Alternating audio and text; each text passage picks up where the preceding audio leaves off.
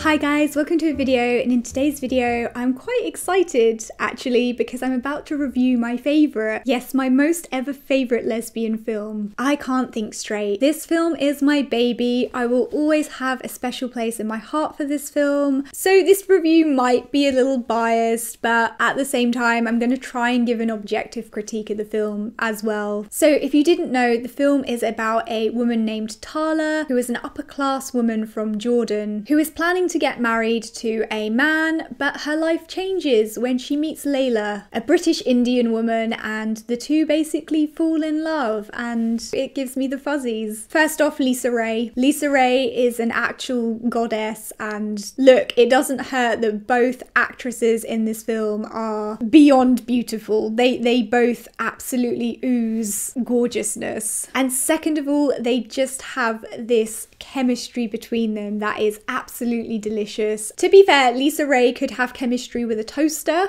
so you know that it might just be Lisa Ray, but it doesn't matter. So why do I love this film so much? Why is this film my favourite film out of all the lesbian cinema we have? Because I'm a romantic, and this film is romantic. This film is so gorgeous and romantic and feel good. There's no dark undertones, there's no trauma, nobody dies. It's just romantic. It is the most romantic lesbian film I've ever seen, and my favourite part of this film is when Layla hands Tala the book she's written, and inside the book it says "I love you," and oh my gosh. The film offers representation for women of colour and for Muslim women as well, because Muslim lesbians exist, but we very rarely see that kind of representation. And the film also delves into politics and religion as well. It's not just your standard cookie cutter romantic comedy. So on a subjective level, this is my favourite ever lesbian film and I adore it. I specifically rewatched it so I can make this review, and I just had a smile on my face the whole time. And I'm just soft.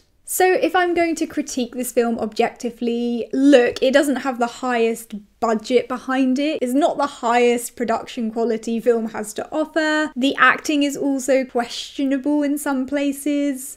The love scenes are just basically sensual music with a close-up of a bare shoulder, but you know what? I'll take it. And Lisa Ray's shoulder does more for me than most. Also, in terms of narrative, the plotline is quite a cliche one. You know, woman is about to be married to a man or is entangled with a man, and then she meets a woman and blah blah blah. That is something that's fairly overdone in lesbian media. But what's interesting about this film is the way Tala and Layla get together is actually quite organic. The turmoil over sexuality happens after they've kind of initially gotten together. They don't meet each other and start questioning everything. So it's a mix of sexuality not being in the picture, but then also the film is obviously very much about sexuality after they've gotten together, because, you know, you're also dealing with women from different cultural backgrounds which aren't necessarily embracing of lesbianism. But again, I think this is incredibly interesting to explore and offers very good representation. Okay guys, if you've seen the film, let me know what you think of it in the comments. Don't forget to subscribe for instant disappointment, and I'll see you guys soon.